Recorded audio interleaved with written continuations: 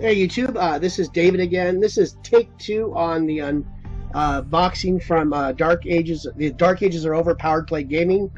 A gentleman named Chris Michaels I met at KublaCon. He was playing in the Warhammer 40K tournament, and he's one of the founders of this company.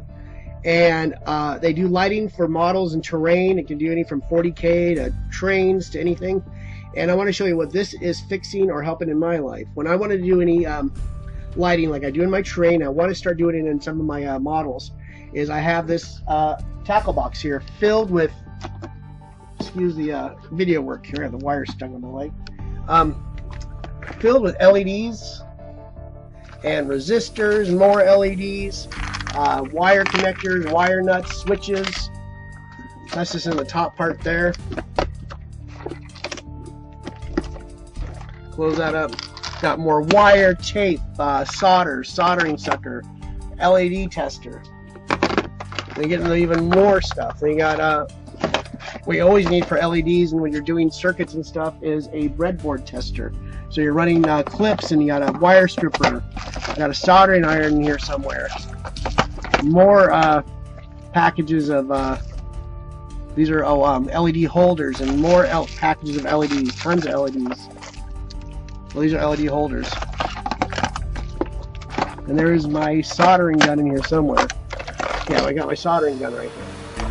So, putting all that together, I love doing it, but it is a pain. It takes time and takes patience, and you gotta make sure you're putting the right resistors in and all that, making wiring, soldering, which you're gonna be burning stuff, and it's just a pain sometimes. There is a new thing coming out, is awesome. It's basically, let me show you here real quick. I'll take this apart first. Shoot. It's basically this little circuit board, and then you have these really cool, LEDs already pre-wired for you with the resistor. You got 2 LEDs per strand.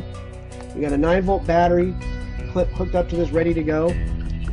And that is it. And you can, the worst you'd have to do if you have to lengthen some wires is cut the wire, do a pigtail splice, which look that up on the internet, it's easy to do, and then throw some tape on it, you're ready to go. Or if you're into electronics, you have a heat shrink gun. That's what this stuff is right here.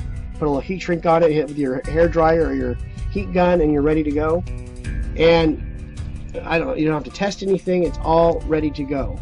And they have a Kickstarter. It's 3 days left. They've hit a bunch of goals. They have this awesome thing coming out. Everything's 9-volt powered right now, and the battery that's they just on their thing they just beat, their little level they're trying to achieve on Kickstarter.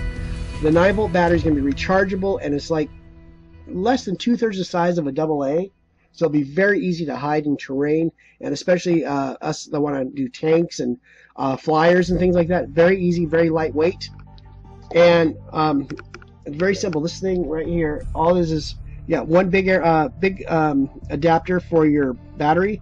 Then you got 4 outlets for different, so you can run 8 lights off. Is technically the way it's set up.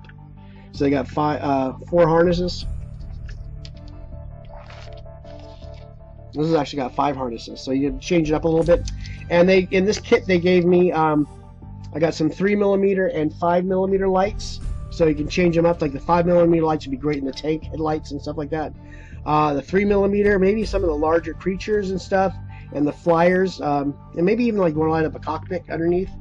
And there's so many cool things you can do, even terrain. I want to do a manufactorum, and maybe get these 3mm in the light socket of the eye on the Adeptus Mechanicus symbol, and maybe figure a way of cutting those door panels out where they have the control keypads, cast those in a clear resin, and then run a light behind that, and maybe throw some wash on it, give it like a green hue or whatever. And these lights are colorful too. So let me just plug this in real quick. Let me back this up so you can see what I'm doing. We got that light on. Hit the switch, and there you go, you have light. And these 9-volt batteries last forever with these things. These don't take much voltage at all. Very bright. Let's see if we can go with the camera. Yeah, those are like a green color, and these are like an amber. And really go check these guys out. It'd be really good to help these guys. They're actually, like I said, he's a wargamer. He's playing like a really cool looking stealth Tau army. I don't know how well he did. I just talked to him a couple times, and he was busy playing. It was like I made it through his third round, I believe, and I was in my painting tournament, obviously.